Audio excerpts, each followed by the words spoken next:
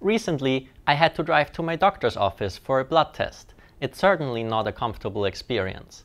Then, after waiting a couple of days for the results to come back from the lab, I had to drive there again.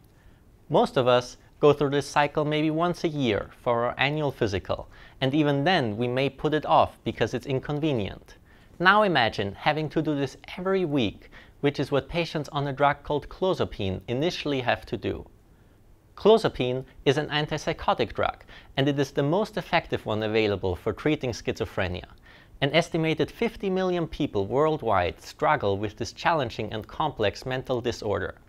Its defining feature is psychosis, or being out of touch with reality. Without medication, delusions and hallucinations are common symptoms. For the famous case of the late Nobel laureate John Nash, this was memorably depicted in the Academy Award-winning movie, A Beautiful Mind. Unfortunately, only a very small fraction of patients are actually prescribed clozapine, largely because of the burden to both patients and doctors from the current monitoring cycle. Specifically, the doctor needs to keep track of two things, initially on a weekly basis. First, the patient's white blood cell counts, to prevent the rare side effect that could leave the patient at a high risk of infection. Second, how much of the drug is in the patient's blood. That way, the doctor can adjust the dosage to the optimum level and also ensure that the patient is actually taking the drug.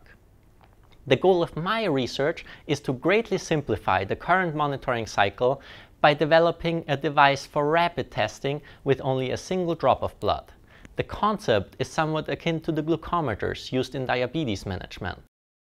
Specifically, I have developed new types of sensors that can measure the drug level and count white blood cells without relying on bulky and expensive equipment.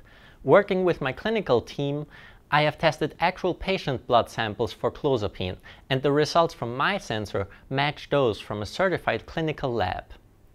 I am integrating these sensors in a small chip. Put together with some electronics, pumps, and batteries, the device could be made available to patients at the pharmacy, eventually even at home. This allows for a simplified, much more convenient monitoring cycle to ensure treatment efficacy, adherence, and safety.